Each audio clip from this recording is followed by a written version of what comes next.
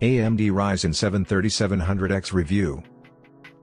AMD's third-generation Ryzen CPUs exceeds the former first and second-gen models, with faster clock speeds and more cores, making the Ryzen 7 3700X one of the most superb CPUs for gaming. The excellence of Zen 2 CPUs is so glaring that AMD barely needs more upper-level processors. Its underrated 3700X is more than capable of running the show and doesn't require huge incentives at the negotiating table. For those computers with budget limits that cannot fully settle on acquiring 3900X, the 3700X makes a dependable QB capable of shorter passes, modest gains, as well as tossing deep when necessary. When it comes to playing video games on your computer, there is barely any distinction between the 3700X and 3900X. In truth, they are essentially identical for gaming, and you should overlook the slightly faster 3800X that costs more. Getting ahead of though, maximum boost clocks on the 3800X are only 100 MHz higher than the 3700X. However, predicted guaranteed clocks are potentially 300 MHz higher. Realistically,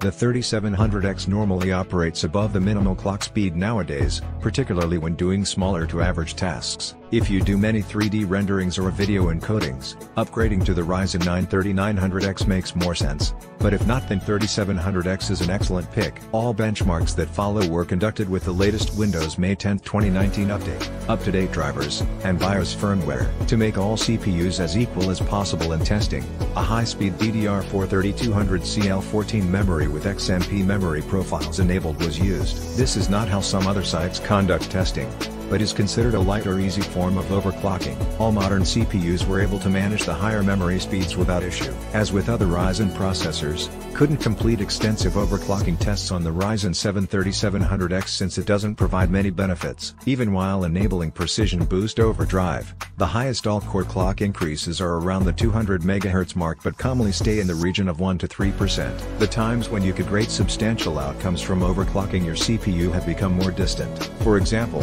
Intel's Core i9-9900K can only achieve an extra 400 MHz versus its stock rate, and AMD's CPUs are just an extra 200 to 300 MHz, definitely not captivating. This is both a positive and a negative of amplified rivalry in the market. The third-generation AMD components were tested in the MSI Meg X570 Godlike motherboard. For main storage, an Ryzen Gen 4 2TB SSD was employed alongside a GeForce RTX 2080 Ti Founders Edition graphics card. The Ryzen 7 3700X's gaming prowess can be gauged by the following tests. All 10 games are tested in 1080p Ultra settings, with each analysis performed multiple times to secure the accuracy of results. By doing so, calculations are more useful compared to merely noting down minimum FPS or solely focusing on the 97th percentile. With the same RTX 2080 at 1080p resolution, the results of 10 games show that the 3700X and 3900X are almost equally matched. The 9700K actually surpasses all other gaming performance scores. Evidently,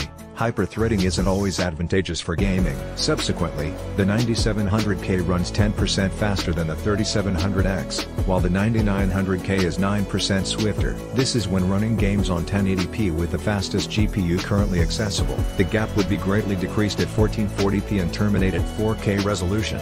Essentially, the 3900X won't be able to beat out Intel when it comes to gaming performance. Even the older i7-7700K sometimes prevails. When talking about the 3900X, it is essential to keep in mind what these CPU benchmarks cogently mean. 3D rendering and Y-Cruncher are superb resources for utilizing all available CPU sources. However, these are tools that a massive majority of individuals will never use.